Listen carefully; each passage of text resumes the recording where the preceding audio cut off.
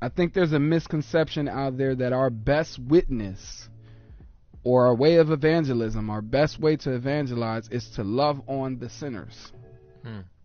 What I mean by that is people go, what's the best way that you can prove to the world that you are a true, genuine follower of God? And it's like, well, you have to love on people. And I would definitely want to argue that. You know what I mean? Because if we go to John 13:35, we were talking about this the other day. I was telling you about this. John 13:35 said, Jesus says, the world will know that you are my followers by the way that you love each other. That's it. I think that we really need to go back to prioritizing, and that's another misconception too. As I'm talking about, there's a misconception within a misconception. The rabbit hole goes deeper on this one. Right. The prioritizing of meeting the needs of those inside the body compared to meeting the needs of those outside the body.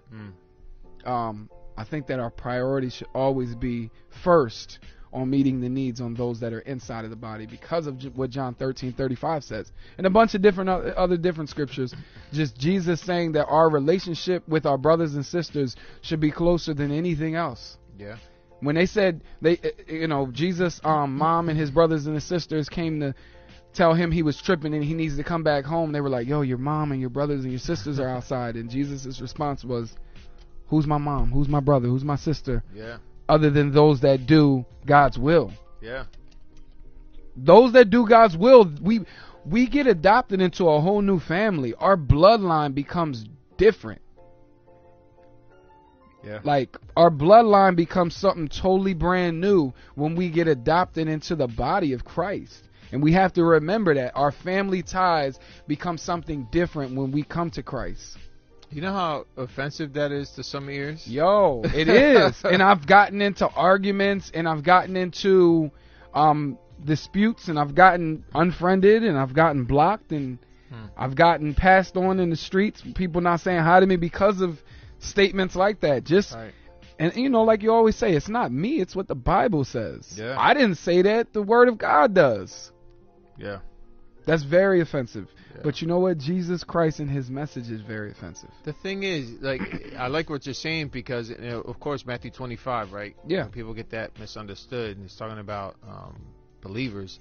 But I think that a healthy church that has the love one another happening, yeah, that's the best way to serve people in the world.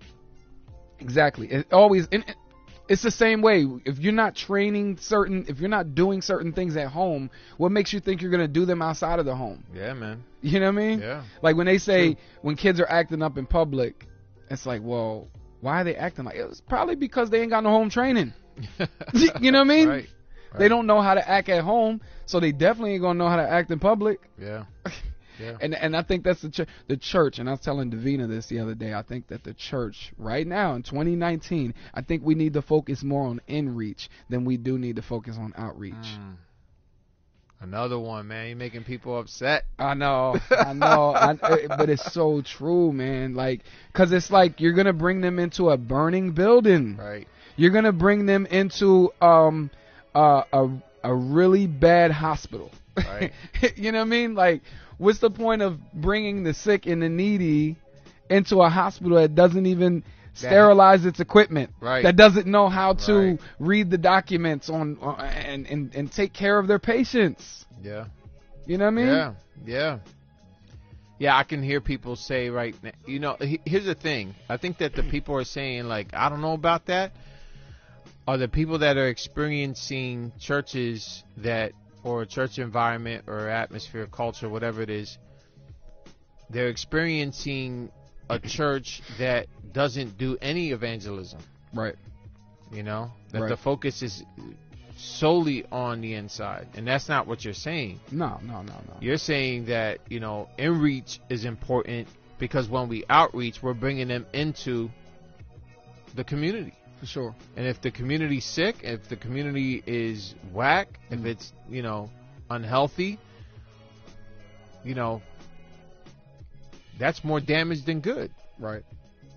Because we're supposed to embody, this gospel that he's given us. We're supposed to be the bride of Christ, but if we're giving ourselves over to the world, or if we're not displaying the gospel, then when we bring people in, it's just going to cause confusion and pain and hurt.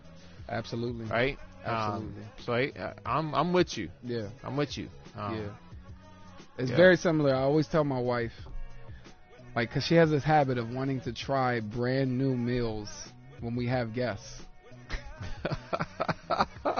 Like stuff that like is just exotic and experimental stuff. Experimental stuff. To experiment on.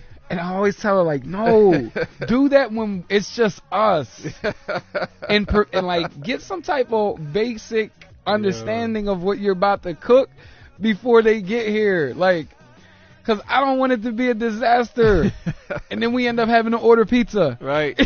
Right. Because my wife loves cooking. She's good at cooking, y'all. Don't get it twisted. She's good at cooking. We haven't had y'all over yet, but be nice. Y'all gonna come over and we're gonna cook a meal. I'm actually hungry right now, bro. I know. I'm about to get some food right after this. But yo, I'm telling you, like, she has this way about her. She just likes to experiment stuff with guests, and I'm like, no, don't do that. And I think we do that in the church a lot of times. Yeah. We want to share a gospel with those outside of the church that we don't even share inside the church.